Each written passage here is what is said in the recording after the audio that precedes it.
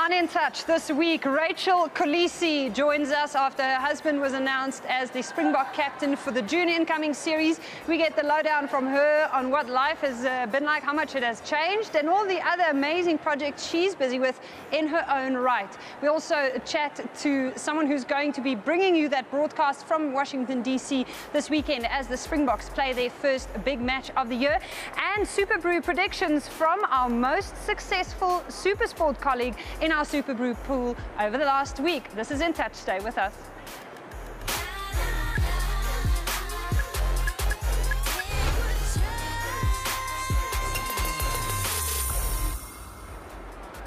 We're coming to you live from our studios in Randburg. Use that hashtag #SSRugby if you are streaming us on Twitter, and send us your questions for Rachel. Maybe there's something you'd like to know, or comment on Facebook, and make sure you send those through so we can include you in the show. Since we are live, you might as well join the conversation. There's a lot of rugby on the menu for you this weekend, besides, of course, that big Springbok match, because there's some important rugby also being played in the Northern Hemisphere.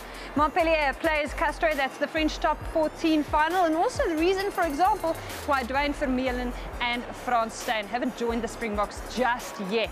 Now, the South African sides might be done with Super Rugby, but over there in the Antipodes, the Australians and the Kiwis are playing a few derbies of their own. A South Island derby between the Highlanders and the Hurricanes, like an early Friday morning. Coffee and biscuit rugby, and then on Saturday, Blues Rebels, nice Australian and Kiwi combo there. Chiefs Crusaders and the Reds hosting the Waratahs on Saturday just before lunchtime. We've also got one match on Sunday, just because, you know, the weekend offers you that much rugby. The Brumbies hosting the Sunwolves. You can tune in at 8 a.m. It's a big opportunity this weekend as well for the SA Blitzboks side. They have an opportunity to get ahead on that overall HSBC 7 Series log. They're 4 points behind Fiji at the moment. Day one also getting underway on Saturday. Make sure that you tune in for that live and exclusive on Supersport. Now, if you are playing Super Brew, I hope your season is going better than mine. Woo, mine's been tanking quite a bit. So we have a competition for you to participate in. If you are playing Super Brew, enter on the website there, and if you're a Vodacom Red client, you can win an exclusive LG Q6 smartphone every week. Go play that score prediction game. We have our own pool here. All of us at Supersport are playing together, and over the last week, Gavin Cowley beat everyone. The total of 8.5 were good going there from him. We've got 4 people tied second: Masimilele Jukwa, Vander Swanepoel Mots, and Marco Botha. Joel Stransky also not doing badly. He's had that yellow cap once or twice over the last season. I hope for your sake, as I said, that it's going well. Gavin Cowley gave us his predictions for this round of Super Rugby fixtures before the June break. So if you haven't made your picks yet, take note of these. Round 16 in this year's Super Brew requires a little bit of a gamble, I think. So I've actually gone with 3 victories for teams playing away from home. The Canes, the Crusaders, and the Waratahs. And overall, I reckon the Canes will beat the Highlanders by 8. The Blues will beat the Rebels, Blues playing at home, of course, by 12. The Crusaders to beat the Chiefs by 3, and that's one where things could go hopelessly wrong. And the Waratahs to win by 9 against the Reds. And the last game of the day then is the Brumbies up against the Sunwolves. And I've gone with the home team on this occasion with a victory by 16 points. I'm Gavin Cowley for Super Brew. Thank you, Gavin Cowley, for Super Brew. Thank you so much to Gavin. Hopefully it's a good weekend for him as well as for you. Speaking of good weekends, Salman Murat captained the SA Under-20 rugby side last night, and it's a big weekend for them as they go into their second match this weekend. If you didn't watch last night, they had a pretty close encounter with Georgia. They had us all sweating. They suffered the loss of a prop towards the end of that game due to a yellow card, but they managed to pull it through 33-27 in the end. Those are all the captains over there in Perpignan in France for the Under-20 championship. Of course, quite a lot of strength there for the Blitzboks in players that are playing their second tournament, Salman Murat being one of them. There's a really funny clip that's surfaced over the last week, and maybe you haven't seen it. But even if you have, I'm pretty sure you're excited about seeing it again, because it just shows you that these guys really are 19 years old. Yeah, you pass to me. You pass to me. Yeah, my G.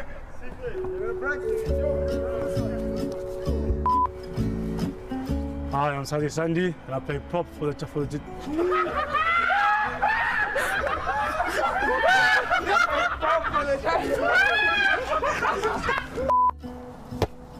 My name is Tyron Green, play for the junior Springboks. Yo!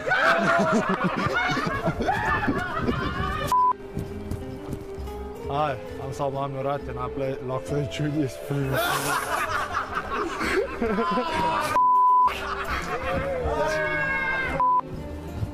Hi, I'm PJ Steenkamp and I play flanker for Junior Box.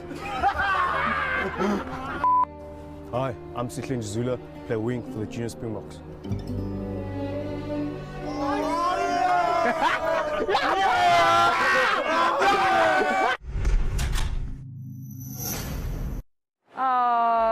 Cute man. So we're very excited about this junior championship and the hope that we have pinned on them.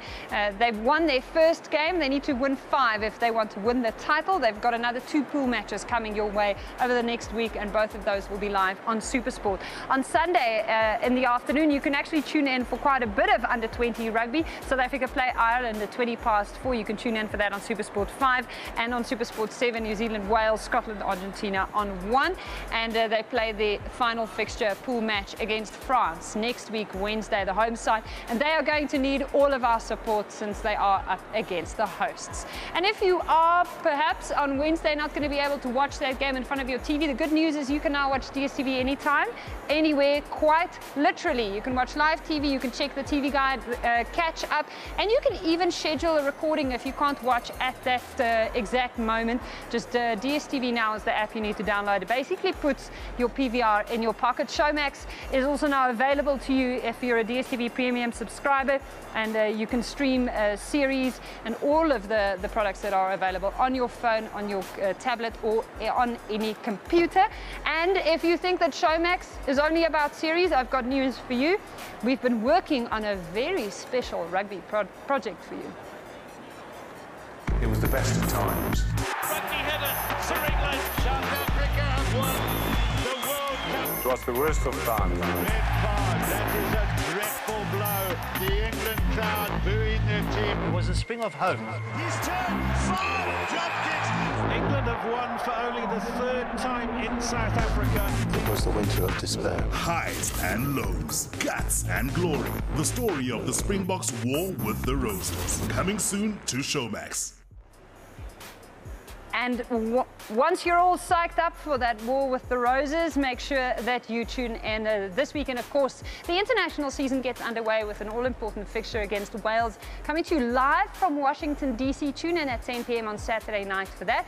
And then from next week, we have 3 tests being played here in South Africa. If you don't have tickets to go watch that live in the stadium, then you have a front row seat thanks to SuperSport on the 9th, the 16th, and the 23rd of June against Eddie Jones's England side. And one person who will definitely be there in the stands supporting and cheering for the Springboks. I love referring to her in my head as the mother of the nation, even though I know she's not the mother of the nation, but maybe of the Springbok nation now. Rachel Kolisi, thank you so much for joining us. It's lucky to have you here. Yeah, so good. Everyone's very excited, I hear, on Facebook about the fact that you're hanging out with us here at SuperSport today. You have a very young baby girl, so I appreciate the fact that you've flown up all the way from Cape Town. It must have been a pretty big week. Yeah, massive. It's so exciting, and my son, obviously Nick, everyone knows him very well. He's so excited. I dropped him off at school the other day, and one of the girls came up to him and said, "Congratulations, Nick, you're the Springbok captain." And he was very confused. He was like, "I think it's Tada." So sweet. So it's even made its way to Nick's little preschool. Yeah. Yeah, from top to bottom. It's from massive. top to bottom. Yeah. But you say that someone did hit on you in the lobby, so everyone doesn't know that you go with the Springbok captain just yet. No, hopefully that's never the case. Okay, so being Mrs. Kolisi this week, with him being announced as the Springbok captain for the June series, you have known Siya for a very long time. Yeah. You must probably be one of the proudest people out there at the moment. Yeah, I'm so proud of him, really.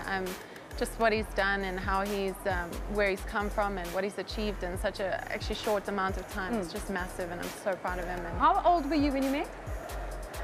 think I was 22. 22, he was 21. Yeah, it was just before he went to the bush. And yeah, we met in Stellenbosch with mutual friends, and yeah, became very good friends. Very good friends. Yeah. Okay, so what is it that you think that people don't know about Siya? Because he's a relatively public personality. He's closed off his social media account. So I know you said this week that people need to know that the Siya Kolisi that people are following on Twitter at the moment isn't him. Yeah. That's the obvious stuff. But the stuff behind the scenes that we don't know? Do you know, there's so many things. I always think, oh, if someone asks me what they don't know about Siya, I'm going to tell them it's this. And I just, when someone asks me, I just can't think of like anything on the spot. But probably that, you know, he looks so aggressive on the field, but at home he's like an absolute softie. He cooks quite well. He changes nappies as well, which is very good. Which is refreshing. Yes. Lots of people are shocked by that one, but yeah, he's quite hands-on. Yeah. Yeah. And you guys have his sister and his brother also living in your household. I'm sure they must be bursting with pride. So proud. So when Siya told me on Sunday, because he found out on Sunday, I was so excited, and I told him, I was like, you need to phone your dad and tell your dad and stuff. He's like, you can't tell anyone, like you need to be quiet about it. So I was like, oh, okay. But I told Liema, his brother, because Pelo and Nick knew, so I felt like he needed to know as well, because he's at hostel and PE. And he was so proud. It was like the sweetest, sweetest moment. And he sent Siya a message, and Siya sent it to me as well. It was the sweetest message. And it's so exciting that they can be a part of it, and you know, that they're old enough to understand what's going on. So it's I was going to say, I think that's a nice thing for Nick. It's just Dad is doing something cool somewhere out there. He asks me every day, he says, Mama, is Dada still captain? Is Dada still captain of the Springboks today? Yesterday. Yes, still today. For now, he's still. Yeah. Okay, so what do you do? What did you do by profession? Because I know that you took a bit of a break from work when Nick came along. Yeah, so when I met Siya, I was working for a company doing network marketing. And I was managing the office in Cape Town, and great career ahead of me. And yeah, just within space of a year, we obviously had 3 kids, and that was pretty hectic and overwhelming. And with Sia's traveling schedule, I stopped to take care of the kids, and that was about a year. And then I picked up work again, working at a B&B, and then yeah, just recently having to just stop again because it's just gotten so hectic having another baby. So yeah, now I'm just trying to get involved in things that are really on my heart, that I think is important, and yeah, it's making me very, it's just fulfilling for me, which is so good. So you have 4 kids and you're under 30, of which 2 are not your own, but you're raising them as your own. That's a lot of pressure, along with all of the public pressure, along with the fact that Siya does a very high pressure job. Yeah. Any tips on handling a lot of pressure? You know, I think it's so important just to stay really grounded, and to keep things very real at home. So when we're outside of the house, like, yeah, it can get a bit like overwhelming and hectic and stuff, but once we're back at home, we just, you know, it's very normal and very real, and very real. Very real. Nappy real. Yeah. Nappy, screaming kids, it's bedtime, shower time, very real. You are very generous with how much of your life you share on social media, and that it brings its own complications. And you've recently really started using your own platform for the sake of other people, which is something I know that Sia's also been talking about. Yeah. He's also very, he's told me before that he's worked hard to try and also create an appreciation with Nick about the you know, being fortunate enough to have what he has. Tell me about this project and where it came along, the Zeekoveli Project. Yeah, so someone contacted me on social media, one of the teachers, a grade 1 teacher, and she just said that she just wanted her grade 1s to be able to go to Butterfly World, just on an excursion, because the majority of those kids, it's in Lotus River, and the majority of those kids have never been out of that environment. And Lotus River is one of the most dangerous environments in Cape Town areas, lots of gangs and gang shootings. And so to be a child and to have never seen anything beyond that is just sad. So I was like, this is crazy, like Butterfly World would be the easiest thing to get organized. So I went to the school to see what else, you know, I could maybe do for them and help them with, and just the need was so great for so many different things. And I posted it on social media, honestly thinking like a couple of people might want to like help out and stuff, and 2 of my main things was setting up their library for them and getting a container sponsored, and just what came from it was just massive, and so many people wanted to get involved, and it was just so special to see. I just think with social media, like I do have a bit of a following on social media, and just I think it's so important to be using those platforms for better. And I mean, there's so much need in the world. Like, I just think a lot of it is wasted on social. There's a lot of rubbish on social media these days when I think it could be used for so much more. So, yeah. So this is what you do in between raising 4 kids relatively, you know, giving them a pretty balanced life. You know, just quickly changing the world one signature container at a time. How can people get in touch with you if they see what you're doing and they go, you know what, I want to get in touch with Rachel Kolisi? Yeah, social media is just like the main sort of way. My email's available on there as well. So yeah, just social media I just think is such a powerful tool. And yeah, so if anyone wants to help out. The Soccer World Cup is starting soon. I know that Siya's a bit of a football fan, and you guys often have a bunch of people over to watch football during the week as well. Yeah. I'm guessing there's going to be much of that happening, despite the June series being all rugby. Yeah, no, massive amounts of soccer going on in our house, and he's such a Cristiano Ronaldo fan, so he's definitely going to be rooting for Portugal. Who does he support generally? Liverpool. Liverpool. Okay. Liverpool. Yeah, so he's obsessed with them. Yeah. To the point that I've seen him in tears. In tears? Yeah. About Liverpool? No, one time. First time was at my wedding, and the second time was a Liverpool situation. Wow. Shame. It's real, being a rugby wife and a football wife at home in any way. Yeah. We are bringing you some really excellent football content as we build up to the FIFA World Cup. We've got that channel going already to psych you up, and if you haven't seen it yet, tune to 213. This is what you can look out for. For a football fan, the World Cup is the ultimate. Billions are watching. One great game, it can change their lives. We want to do our best.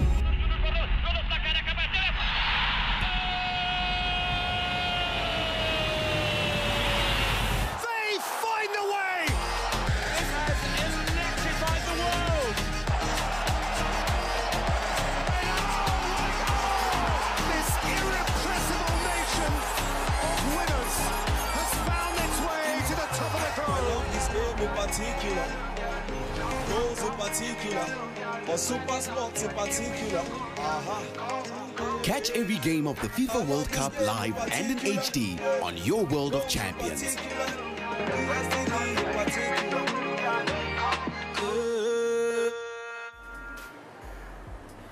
And that's what we have in store for you. The 2018 FIFA World Cup taking place, of course, in Russia, gets underway on the 14th of July. A full month of football action coming to you live and exclusive on SuperSport. And thank you so much, Rachel, for joining us on the show. It was lovely to have you in studio with us. If you've learned anything from Siya over all these years, what do you think it would be? I think just his character is just so special, and he literally wears his heart on his sleeve. And I think that a lot of people these days are so guarded and so afraid to open up themselves and to just allow people to get a sight of who they are. And Siya is very good at that. And yeah, he's just a beautiful human being with a beautiful heart. Generosity certainly is something that you both have in common. Yeah. And well done on all the work that you do in your own right and the example that you are to everyone out there. Thank you. Beautiful story of love and passionate South Africans really making a difference with whatever they do. Speaking of passionate South Africans making a difference, there is a South African who played rugby for the US, and he now works as a commentator in the US. His name is Dallin Stanford. He went to school in Cape Town, and you might recognize his voice from the Sevens World Series because he often commentates on tournaments in the US and, of course, also in Canada. You will be hearing more of his voice on Saturday night when the Springboks face Wales in Washington, D.C.